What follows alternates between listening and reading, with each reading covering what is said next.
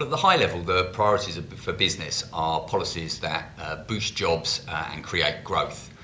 Breaking that down just a little bit, we want to see an EU that is outward-looking, signing trade deals both with established economies and the high-growth economies around the world.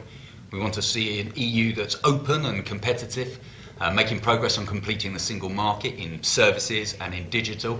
And we also want to see an EU that gets the balance right between the EU institutions at the centre and the 28 member states.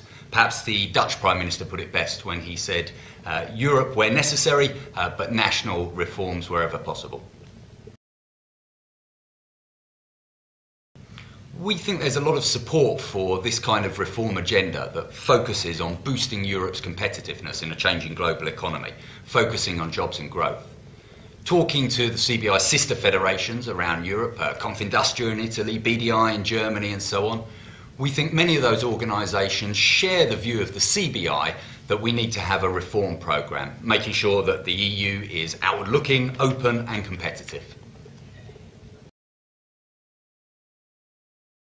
Well, the reform agenda that the CBI set out in its Our Global Future report last year is certainly an ambitious reform agenda.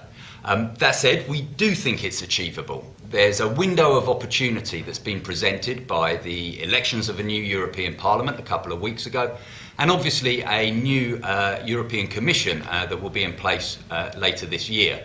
We certainly think there's a renewed impetus from member states to seize that window of opportunity and ensure that we take the kind of reforms that the CBI and indeed the business community across Europe would like to see. We think there's a window of opportunity to take that forward.